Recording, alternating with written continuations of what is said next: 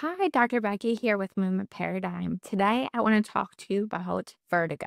So, vertigo, what is it? It is a different experience for every person, and there's a lot of different drivers that it could be. So, it's really important to make sure that we get the right screening to figure out what is truly happening. So, a lot of times people just immediately think vertigo is just a vestibular thing that's going on. Majority of the time, that is the biggest driver, but there could be other underlying causes to that. So, we want to make sure that's why we look at all the pieces. So, for vertigo, for many people, it's actually driven through the vestibular system. And what is the vestibular system? It's really complex inner workings inside of our ear, and we have two of them, one on each side. And that system communicates with our brain to help us understand where we are in space. And the reason why it's so complex is because there's a lot of different pieces to the vestibular system. There are three loops that sit on top of this bottom piece. Those loops have